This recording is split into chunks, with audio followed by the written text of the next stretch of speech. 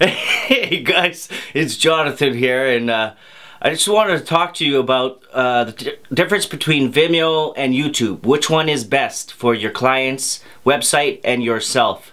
I just read an article. It's the link's in the description if you want to check it out. The best choice for your client's website and your own website would be Vimeo, because if you use YouTube videos and embed them in your client's website or your website, you notice at the end there's other videos, and it entices the viewer to click on those videos and takes them away from your client's website or your website, and you don't want that.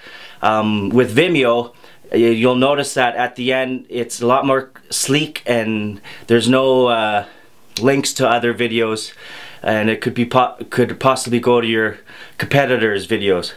YouTube is good to bring people into your website, but once they're in their website, they should be watching videos that are from Vimeo or from some other site that doesn't have links to other places. So you really don't want to have YouTube videos on your website. It doesn't look as professional. I've got some on mine. I'm gonna take them off and replace them with Vimeo videos.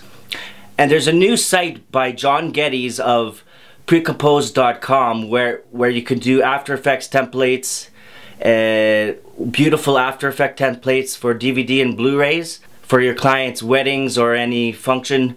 And these DVD, Blu-ray custom templates are beautiful with transitions and interactive menus. Well, with this new site that he's developing called MediaZilla, it's interactive videos, just like a DVD or Blu-ray, and it's going to be really cool for your clients' videos and your own videos to have interactive videos.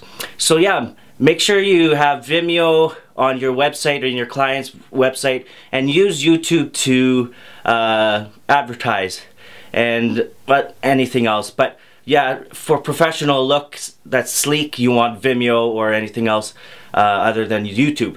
Okay, thanks for watching, guys, and like, follow, share, subscribe. High five!